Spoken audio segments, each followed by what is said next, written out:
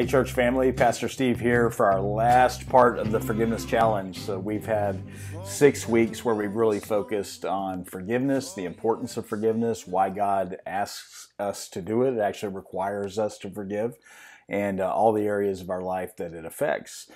For part 6 tonight, we're going to be talking about how forgiveness opens you to the flow of the Holy Spirit. And of course, the converse is also true, that unforgiveness blocks the flow of the Holy Spirit in your life. There's a few key scriptures that I want to use tonight just to kind of start us off. The first one is Psalm 103, verses 10 through 14. I'm reading in the English Standard Version. It says, "He does not deal with us according to our sins, nor repay us according to our iniquities." I'm so thankful for that. "For as high as the heavens are above the earth, so great is his steadfast love toward those who fear him. As far as the east is from the west, so far does he remove our transgressions from us. As a father shows compassion to his children, so the Lord shows compassion to those who fear him. For he knows our frame, and he remembers that we are dust." I'm so grateful for that scripture, that he does show us his great steadfast love. And he does not repay us according to our sins and iniquities as long as we ask for forgiveness and repent. Mark 11:25 is another key scripture. It says, "And whenever you stand praying, forgive if you have anything against anyone, so that your Father also who is in heaven may forgive you your trespasses." This is another scripture that shows the importance of living in forgiveness and having perpetual forgiveness in our life. Whenever we stand praying, whenever we pray, whenever we go before the Lord, whenever we spend time with him, we need to make sure that we have clean hearts of forgiveness, because he forgives us the same way we forgive others. That's important. 1 John 4:16 says, "God is love, and all who live in love live in God, and God lives in them." So the Holy Spirit, he lives in us. As he lives in us, he provides a couple of things. He gives us fruits and he gives us gifts, right? So we have the 9 fruits of the Spirit. We also have the 9 gifts of the Holy Spirit. And the Holy Spirit operates in us more and more as we line up with the Word of God. And the Word of God obviously lines up with the life of Jesus Christ. So the more that we line up with Jesus Christ, the more giftings and fruits that are evident in our life. So the greatest atmosphere for the Holy Spirit to work inside of us, and that includes things we need in our own life and things we need help with and things that we rely on God to repair within us. The greatest atmosphere for the Holy Spirit to work in us is in an atmosphere of forgiveness and love. That means that if we're living in forgiveness and love and operating in those key facets, then the Holy Spirit has the correct atmosphere to do the work that he desires in us, which is to produce fruit, which is to produce gifts in our life, right? So if you find yourself not operating in the fruits of the Spirit or the gifts of the Spirit, you have to check your heart first and foremost, right? Because there's a couple of things that block the fruits of the Spirit and the gifts of the Spirit in our life. Those things are our wrongs or our wounds, right? So our wrongs or our wounds. Those are 2 things that block the move of the Holy Spirit in our life. Our wrongs require repentance, right? They require us to repent, ask for forgiveness, to people and to God for the things that we've done wrong. And then our wounds require forgiveness. So in order for our wounds to heal and heal properly, it requires forgiveness. If we're struggling to operate in compassion, or we're struggling to love other people, or struggling to be around other people, one of the things almost every single time, the problem to that is our wounds. But I believe that God hasn't designed us to live licking our wounds, to live sitting in a dark room focusing on the things that have happened to us, right? Yeah, that God has inspired us to live in such a way where we can walk in freedom, where we can walk in healing, and we can walk in wholeness.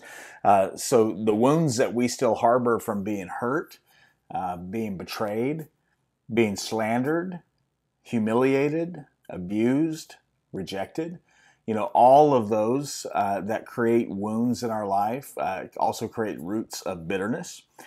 We talked about that in session 3, I believe, with Professor Brian Norman. He talked about the roots of bitterness that need to be pulled out of our life.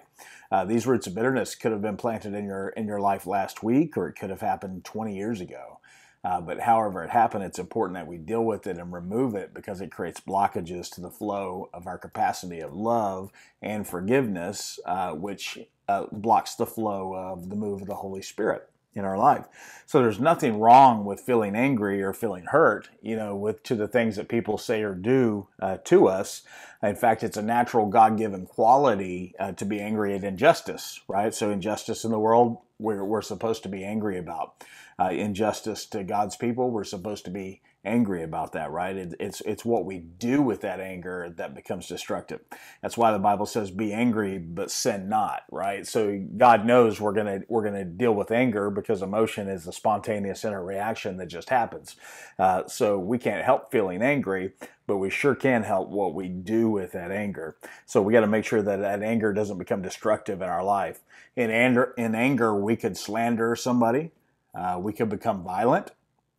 We could lie and deny our emotions. We could take revenge. We could decide not to ever trust anybody again, including God. We may even hold a grudge against God for allowing us to suffer. These are areas in our life where our anger becomes destructive in our life, because we choose to do things with it that are against the Word of God, or we choose to do things with it that don't line up with the life of Jesus. So in His compassion and mercy, our loving Father in heaven is always close to the brokenhearted, right? We know that in Scripture. So anytime we have wounds, He's right there. We just have to respond to it in the right way to receive the healing that we need. So all we need to do is quiet ourselves, talk to Him authentically. You know what that looks like talking to God like a father, talking to Him like a friend. Scripture calls Him our Father. Scripture calls Him our friend. That we can have an open conversation with God, and that's okay, right? So we can cast all of our anguish, all of our pain, our hurt, our broken heart, betrayal. We can cast all that on Him, and He will gladly take it. And then the Holy Spirit will actually comfort us and restore us to spiritual fullness. Because when we operate in our wounds, we're not operating in spiritual fullness, we're operating in spiritual emptiness. So in order to return back to a level or a place of spiritual fullness, we have to give all of that junk that's been collecting around our heart. We have to give all that to God and ask Him to take it. And then the Holy Spirit has a correct atmosphere, in an atmosphere of repentance, an atmosphere of forgiveness. The Holy Spirit has a correct atmosphere that He can do the work to provide the right healing that we need in our lives. So all we need to do is quiet ourselves, talk to Him authentically, cast all our anguish and pain on Him, and let the Holy Spirit do His work. Psalm 34:17 through 19 says this: when the righteous cry for help, the Lord hears and delivers them out of all their troubles. The Lord is near to the brokenhearted and saves the crushed in spirit. Many are the afflictions of the righteous, but the Lord delivers them out of them all. I love that scripture. That's such a scripture for those who are in need, those who are struggling, those who are dealing with hurts and wounds in the heart. So one of the greatest dangers of living in unforgiveness and bitterness is actually an inner vow that we sometimes make. Jessica and I have done a lot of teaching on this kind of subject when we talk about couples and dealing with couples who are struggling, having a hard time. But a lot of times when we're wounded, we'll tend to make an inner vow with ourselves, and we call it basically like a deal with the devil, because you make an inner vow with yourself. It doesn't line up with Scripture typically. Inner vows are declarations or promises that we make ourselves, right? So inner vows will come to pass, whether they were intentional or not, remembered or not, voiced out loud or not. If we have make an inner vow and we focus on that and plant that seed into our subconscious, it typically does come to pass. We typically begin to live that out. So they represent us, or inner vows represent us choosing our will over God's, and they need to be revoked in our life before we can experience the fullness of the Holy Spirit. So when we have inner vows at work in our life, those are indicators or problems where the atmosphere isn't conducive for the Holy Spirit to do the healing that He needs to do in you, so that you produce the proper fruit, right? So these inner vows actually cause conflict on the inside subconsciously in you that create a putrid atmosphere where the Holy Spirit will not flow. right? So inner vows can subconsciously affect our thoughts and behaviors. Here's some examples of what an inner vow might be when you've been wounded. I will never trust anybody ever again, right? And if you've said that to yourself, that's an inner vow. I'm never going to trust anybody ever again. And this is what happens. You don't trust anybody, even subconsciously, you don't trust anybody ever again. And you also lose trust in God. So these are some of the things that we need to be aware of. I will not let anyone ever control me again. Right? That's an inner vow too. I will never be like my father. That's an inner vow. I must become successful at all costs. That's an inner vow. I will make sure I get them back someday. That's a huge one, right? That's a revenge inner vow. I will never show weakness. That's an inner vow when you've been embarrassed or betrayed. I will never show weakness. So inner vows, if not revoked, can destroy our relationships, including our relationship with God, and causes us to cease being obedient to the Holy Spirit. So God knows that we are incapable of always making godly choices with regard to our words, our declarations, whether their purpose is for good or for bad. Therefore, to keep us safe from our own demise, God warns us not to make an oath of any sort, except to swear allegiance to Him alone. So the only oath that we should make is before to swear allegiance to Jesus Christ and to heaven, and all other oaths ought to be confessed only in Jesus' name, right? So when we say something in Jesus' name, we're making a promise to God. When we make other oaths, they basically don't live or don't coincide with the scriptures, right? James 5:12 says this, but above all, my brothers, do not swear either by heaven or by earth or by any other oath, so that you may not fall under condemnation. Leviticus chapter 5 verses 4 through 5 reads like this, or suppose you make a foolish vow of any kind, whether its purpose is for good or for bad. When you realize its foolishness, you must admit your guilt. When you become aware of your guilt in any of these ways, you must confess your sin. So inner vows are actually this. They're a sinful reaction to a pain or hurt. So when we have a wound in our life, making an inner vow is a sinful reaction to that wound instead of a biblical reaction, which is to take it to God, to forgive, to allow Him to heal us. Right, so inner vows. If you're taking notes, it's important. This is the big idea of this entire teaching. Inner vows are a sinful reaction to pain or hurt. So how do we do it? How do we break the power of inner vows? Well, it's a little bit of a process, and it goes like this: acknowledge Jesus as King over all of your life. All of it, not just the portions you want Him to be king of, but acknowledge Him as king over all of your life. 2, ask the Holy Spirit to help us remember vows that we've made. Because sometimes you may have made vows and in the heat of the moment in your emotions and not remembered, not recalled, didn't say it out loud, but it's there. So the Holy Spirit, ask Him to reveal to you vows that are causing blockages in your life. What is stopping me from operating in the fruits of the Spirit the way that I'm called to do? What is stopping me from operating in the gifts of the Spirit, which I know I'm called to do? So ask the Holy Spirit to reveal those to you. 3, repent for following your fleshly desires. So this is a moment of repentance because it's choosing your will over God's will. So it's a moment to repent for making that vow. 4thly, make a decision to forgive those who have hurt you. Those who caused you to create that vow, that inner vow. You must walk in forgiveness to get that correct atmosphere for the flow of the Holy Spirit. Next, renounce those inner vows in Jesus' name. So when the Holy Spirit has revealed a vow and you've repented for that moment, you've forgiven the person you made the vow about, then you renounce the vow. Say, I renounce this vow, whatever it is, be specific, in the name of Jesus. Then you ask God to transform your heart. Say, God, I've renounced this vow. I've repented. Lord, come in and reset my heart. Come in and reset it. Come in and wash it, cleanse it. Let's get this stuff out of my heart. And then finally, replace that inner vow with God's declaration from the Word of God. So replace the inner vow you made with Scripture. Say, I renounce this inner vow in my life, this specific inner vow, you say it, and then I replace it with this Scripture, which says the opposite of the way I've treated this situation. So forgiveness is key for a lot of areas in our life, and it deals.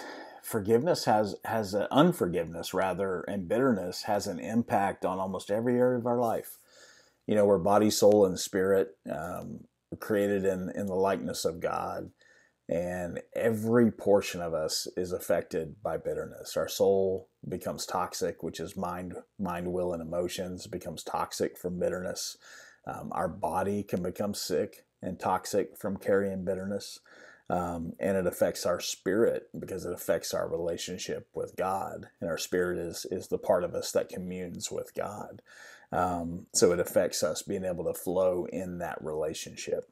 So it's important that we remember to walk in forgiveness, to create an atmosphere in our life where we're perpetually forgiving, walking in love, walking in forgiveness. And in those areas, then we always have the Holy Spirit at work in our life. And the fruits of the Spirit are the evidence that we're looking for. So what are the fruits of the Spirit? Love, joy, peace, patience, kindness, goodness, gentleness, faithfulness, and self-control. So the fruits of the Spirit are key. And if you're not operating in the fruits of the Spirit, you don't see those the evidence of that operating in your life, then it's a key that you have a blockage. And if you have a blockage, remember it's either two things. So it's either our wounds or our wrongs. And if it's our wrongs, we need repentance. If it's our wounds, we need forgiveness. So let's create the proper atmosphere in our life. Thank you so much, guys, for joining us for this 6 weeks and being a part of it. Whether you joined us online or in person. In person, we had a lot of different teachers teaching this same subject matter throughout the course of this week, plus the breakout sessions. But if you've been with us online, you've gotten me every week except for Jessica's last week. So I just want to thank you for walking through this process. I know that sometimes dealing with forgiveness and walking through this is extremely tough. It's a hard thing to do, but it's so needed. It's so needed. And I want to remind you that if the Holy Spirit is dealing with you about somebody in your life that you need to repent to or that you need to forgive, be obedient. And if the Holy Spirit is dealing with you, then it's time. It's time to make it happen. All right. God bless you guys. So great to have you. Let me pray us out, and then we're done for the evening. Father, we thank you for the opportunity to join together online again to wrap up the Forgiveness Challenge. Lord, I thank you for the miracle of forgiveness. I thank you that we have the capability to do it only by your power, that we can walk in forgiveness for the worst of wounds. And then not only will you help us to forgive, Lord, but then you'll help us to heal. And Father, I pray for those who may be dealing with wounds. I pray for those who may be dealing with wrongs. I pray, Father, that you would speak to them, guide them through this process, create healing in both of those hearts. In the mighty name of Jesus, amen. God bless you guys. We'll see you Sunday as we continue our Living an Empowered Life series, and we'll see you next Wednesday for a normal Wednesday night service. God bless. Before we ever wrote a song, before you ever sang along,